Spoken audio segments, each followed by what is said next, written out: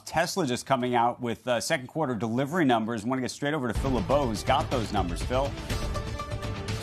Andrew, Tesla delivered 201,250 vehicles in the second quarter. The overwhelming majority of those vehicles were the Models 3 and Models Y. Not surprising, given that Elon Musk talked about some of the part shortages, the chip impact, and raw material cost impact in the second quarter. The Model S and Model X combined, they only delivered a little under 2,000 of those vehicles. In terms of the little bit of pressure you're seeing on shares of Tesla, the estimate on the street, according to FactSet, had ticked up to 207,000. So this is just shy of that, but I'm not sure I would call this a miss. I think it's roughly in line with what expectations were. The estimates, by the way, were all over the place, from 195,000 up to 230,000. But again, Tesla delivering just over 200,000 vehicles in the second quarter, just a smidge under the FactSet estimate, the consensus from analysts.